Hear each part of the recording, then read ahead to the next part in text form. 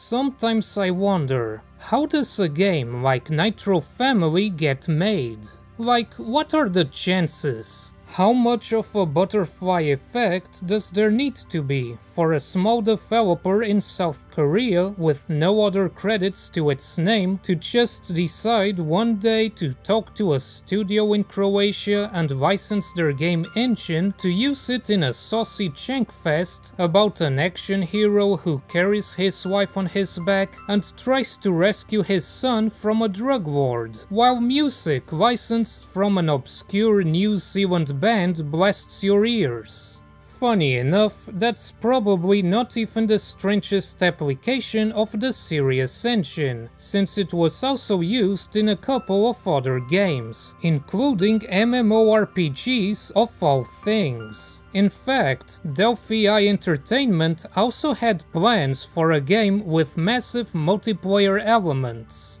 Not much is known about this project, or even the company itself, but they certainly had ambition. They had two development teams at work, one making Nitro Family and another making an MMORPG called Helikia 2, and they even had plans for a Nitro Family Online that would feature large-scale multiplayer. But in the end, these were cancelled, presumably after slamming headfirst into financial issues. Still, Nitro Family, the single-player FPS, did see the light of day in 2004, with some help from THQ's bottom-of-the-barrel subsidiary, ValueSoft. Nitro Family is the story of Viktor Chopsky, a certified hunk of a man who carries his wife Maria on his back and has a kid named Red Chief. The tribulations begin when one day the Golden Bell Corporation kidnaps his son for reasons unknown. But it probably isn't for a good one. Golden Bell once created a drug called Healthy Family, which was supposed to bring happiness to all the depressed people in the world.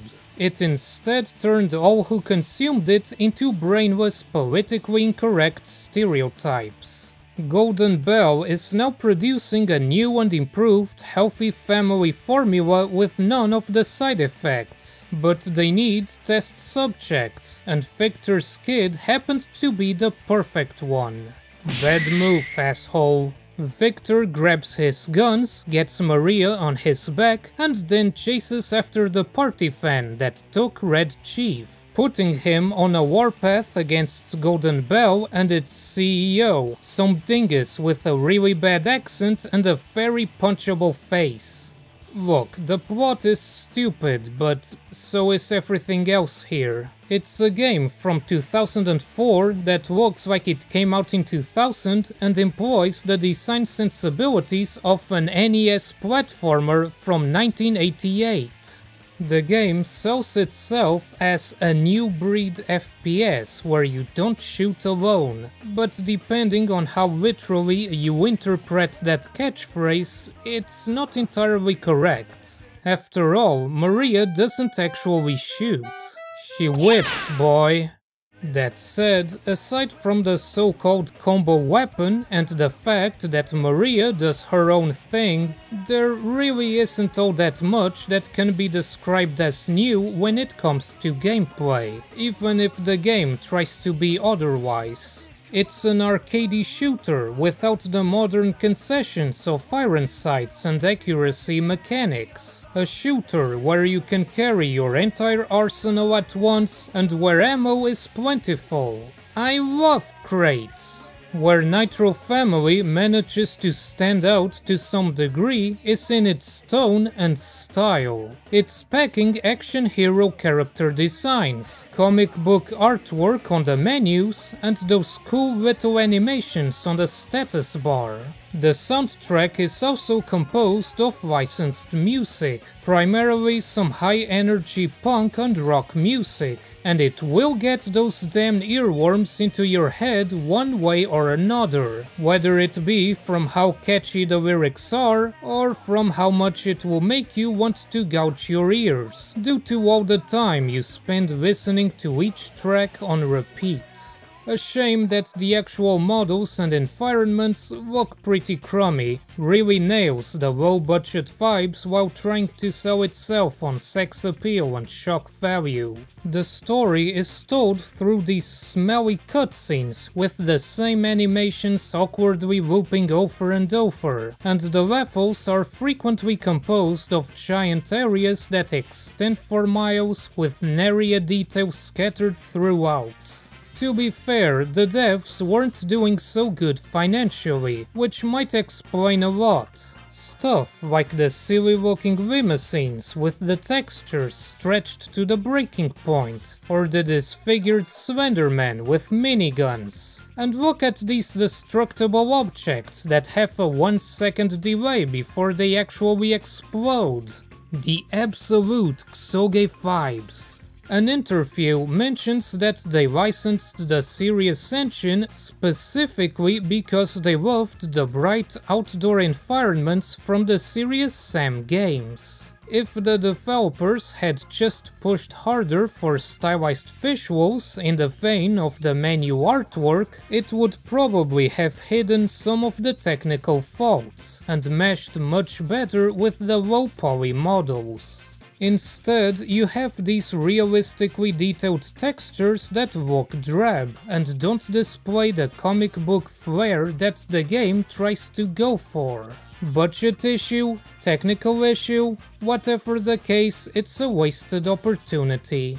Then again, maybe I'm thinking too much and this game is just one big shitpost. Or at least a misguided attempt at a parody. This is the same game that displays that old FBI "winners don't use drugs" advert when you grab a healthy family pickup, seconds before transforming enemies into near-naked people.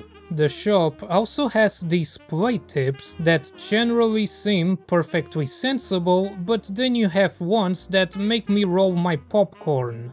Don't show off your new clothes and shoes too loudly to your friends. If you feel dizzy or nauseous during gameplay, take a rest. Or visit your favorite adult site. Yeah, let me just browse Cornhub for a moment. Though there's definitely some creep factor going on. You have these fat drunkards with atomic puke that chases the player, which is dumb but appropriately silly. And then you have these same fat drunkards glued to the ceiling that explode into a group of snakes when you approach. Hey devs, I know it's a bit too late to ask, but you guys okay over there?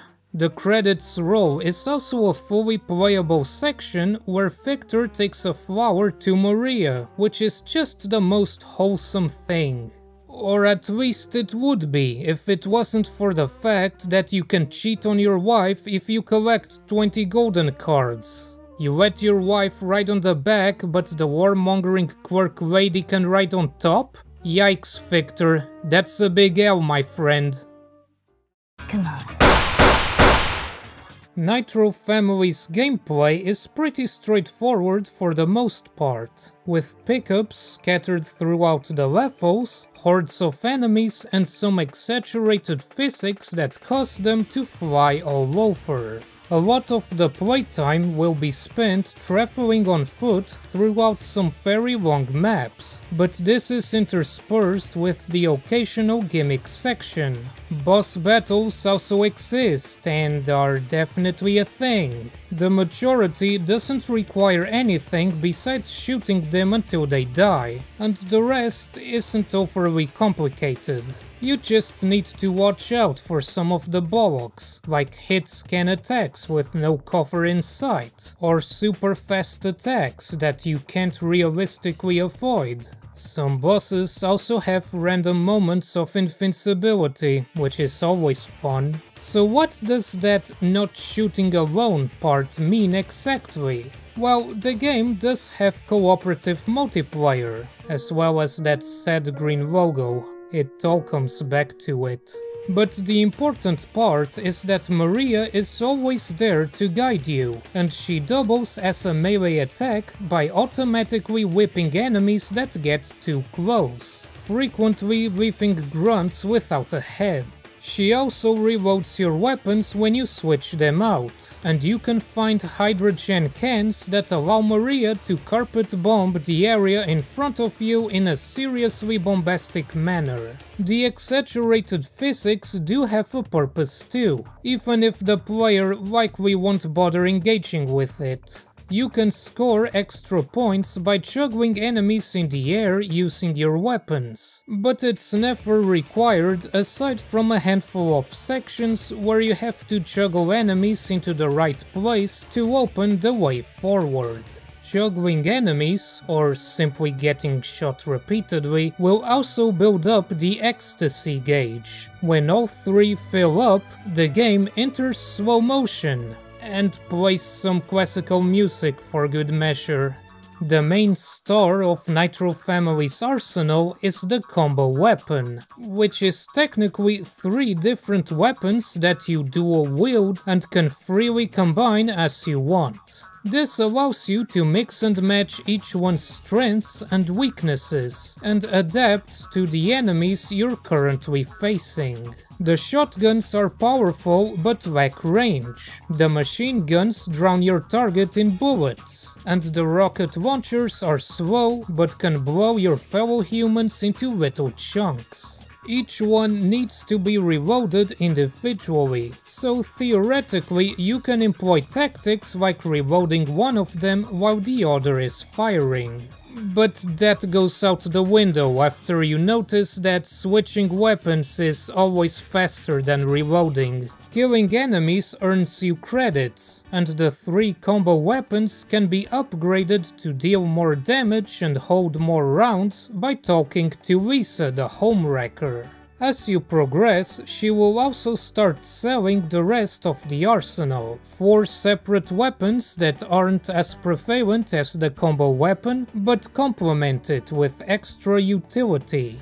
The first unlock is the grenade launcher, which launches grenades that explode on contact or alternatively can be detonated remotely. The second one is the push gun, a curious weapon that doesn't deal much damage directly but pushes back enemies. Some stages do include bottomless pits and other environmental traps, so the push gun does have a unique purpose. Next is the sniper rifle, which holds no surprises. High damage, perfect accuracy, and a scope to zoom way into the distance. And no, it doesn't deal extra damage when using the scope. Finally, you have the Nitro Missile, an ammo-starved but extremely powerful gun that deals tons of damage and has a very large area of effect. Here's a play tip for you: don't fire it indoors. On paper, Nitro Family has all the elements necessary to become a cult classic. It's crazy, it's fast, and in short bursts it certainly can be pretty fun. Unpolished and ugly as sin, but pretty fun. Its core mechanics are perfectly serviceable, but when it goes off the beaten path, there's a chance that it's going to end up very poorly, and at its worst moments, it easily deserves its bottom-of-the-barrel status over on the discount bin. Damn, what a twist.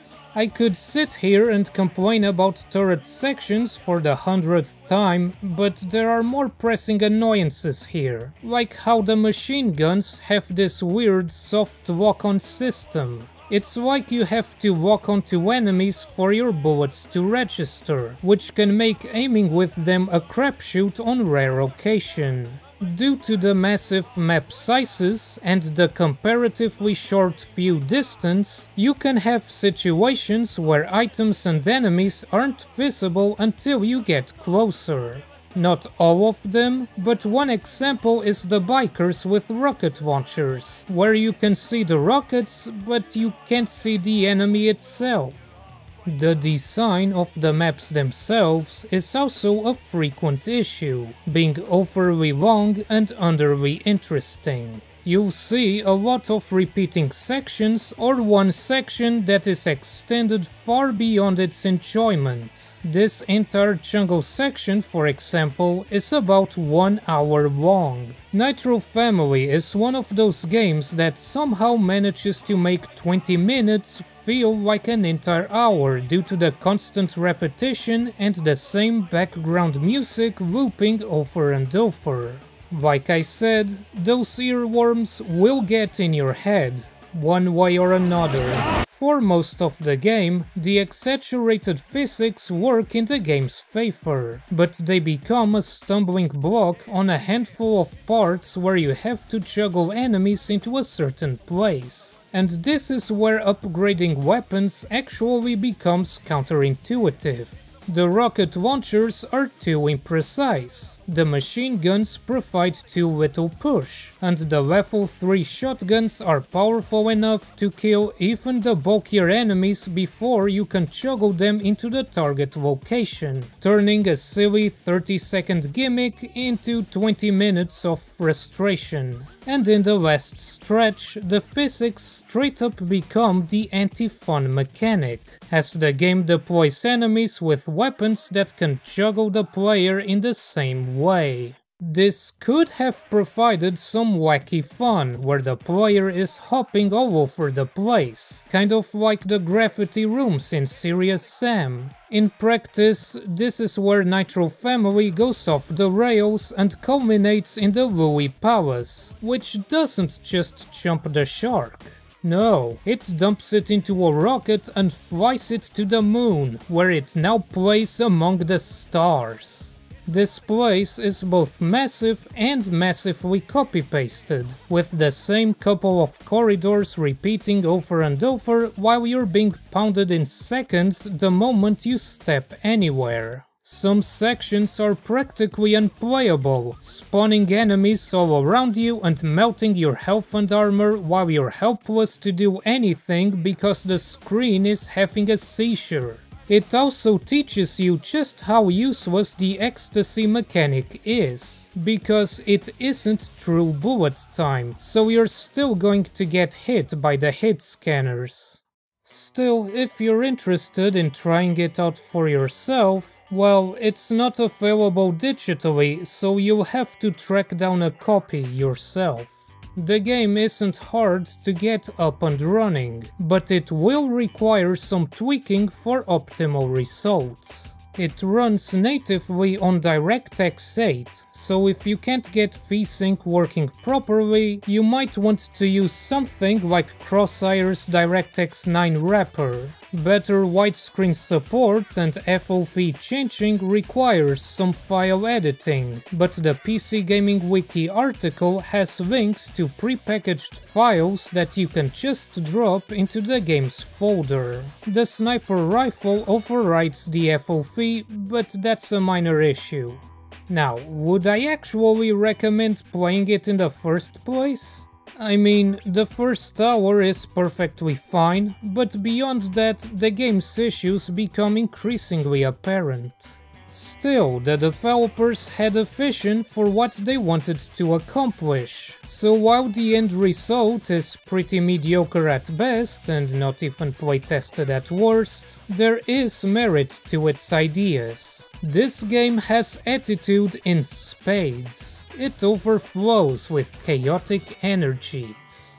So what exactly happened to Delphi? I'm afraid I don't know the answer beyond they ran out of cash and went bankrupt, and had to shut down just a couple of months after Nitro Family was released. Plans for an Xbox port of the game were also made, but that never materialized. Supposedly, Delphi was bought out by Webzen, a South Korean company that develops and publishes MMO games. Though according to Moby Games, most of the staff only has Nitro Family to their credit.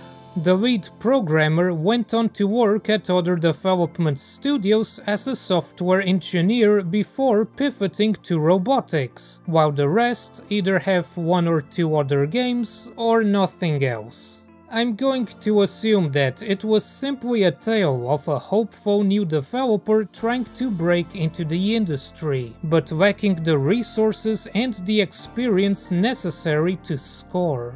While ValueSoft might have helped them get the game on shelves, you have to remember that they are all about low-budget products, and likely didn't actually provide much assistance with the development. And that's a shame. Nitro Family might have gone down with the reputation for being kind of terrible, and that reputation is mostly deserved. But damn if it isn't one radical-ass game.